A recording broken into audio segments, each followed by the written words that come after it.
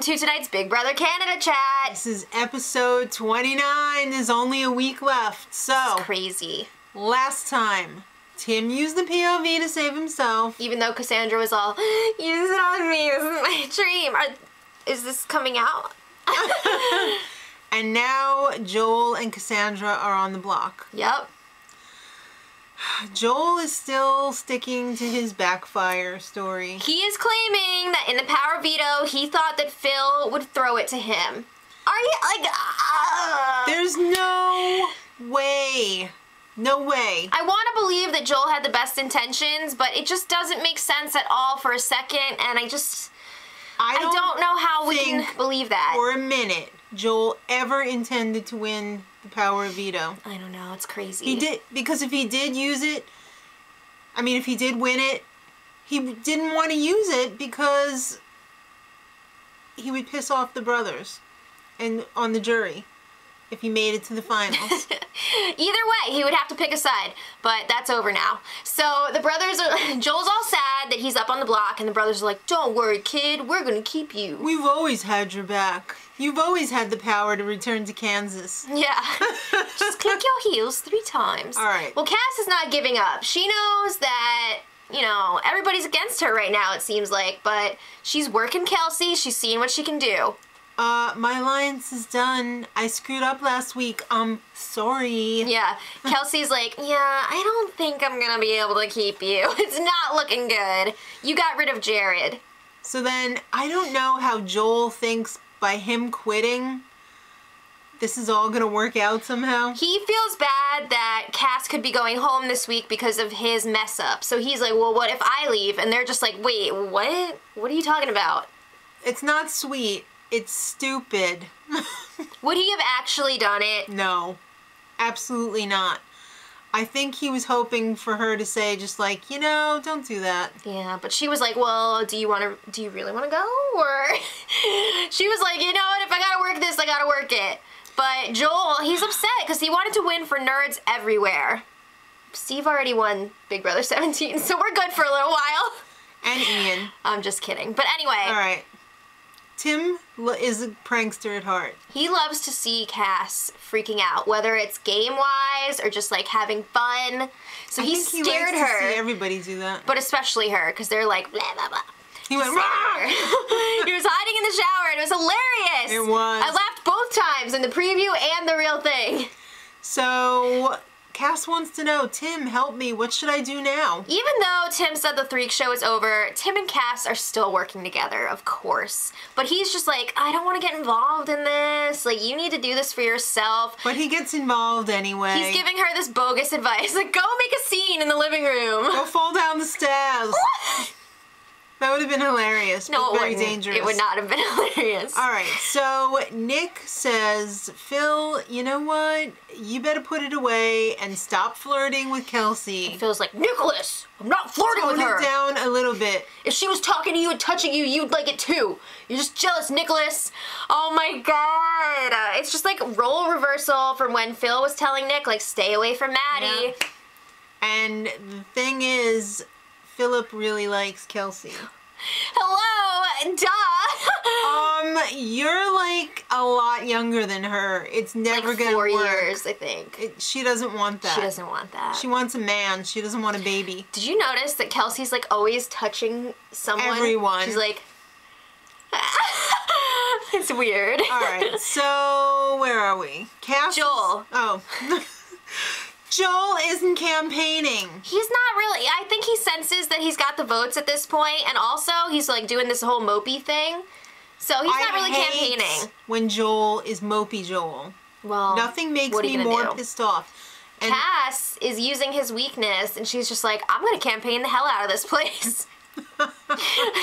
You know what though? She has a campaign. She's like, if Joel makes it to the end, he's gonna win, because everyone's just always like, oh, Joel.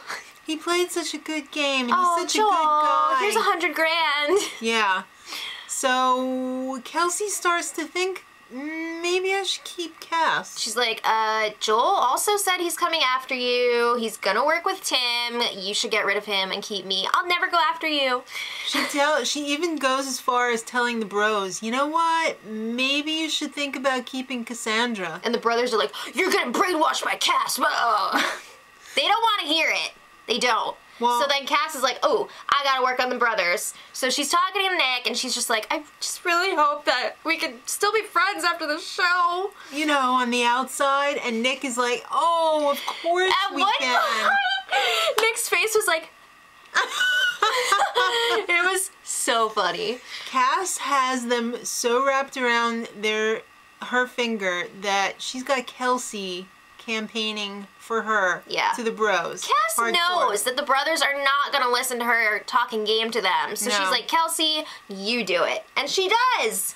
Her whole thing is, I'm not working with Tim anymore. She said that she would take out Tim before she takes them out. The Threak show is done, and Joel and I did the same thing, and I'm getting blamed for it, and he's getting away with it. Yeah. He was actually worse than I was. So, like, all this stuff about Joel is coming out by the hot tub. Everybody's out there, and they're asking Joel, like, did you do this? Did you do this? And Joel's just like, no. Then Kelsey pulls out the old, you told me to put up the bros. And he's like, no, I didn't. And then we saw the flashback. Yeah. As if we didn't already know. He was lying. And not as a POV replacement either. As a nominee. Initial nominee. Oh! Mm-hmm. So, Cass and Tim are still working together. They can see that the tides are kind of turning here. Kelsey and the bros are warming up to the idea of keeping her. And they're just like, laughing to your shirt. It's great. They're excited. All right, so we get a little glimpse of the jury house. Love it. Maddie in the middle. Come on, Raul and Mitch are good friends. And Maddie's just like, I hate everything and everyone. Yeah. F. All right, yeah. So Raul wants Kelsey to show up next. Don't you understand that means she loses? He wants to hang out with his best girl and best guy. I guess, but guess who showed up? Jared. Oh, snap. They were just like, oh my god, I thought you were gonna win! So he reveals that Cassandra sent him home. I gotta give Jared props, though, for being like, whoa, Cass should win. At least he's not bitter. Yeah. Okay, I will say that for Jared. He pretty much has everybody saying Cassandra should win. You know who is bitter? Maddie. Nikki. Oh, Nikki, yeah. She's all, woo! Guess who's here? She comes busting in. I loved it. She was hanging out with Mitch and Jared. And Rayo.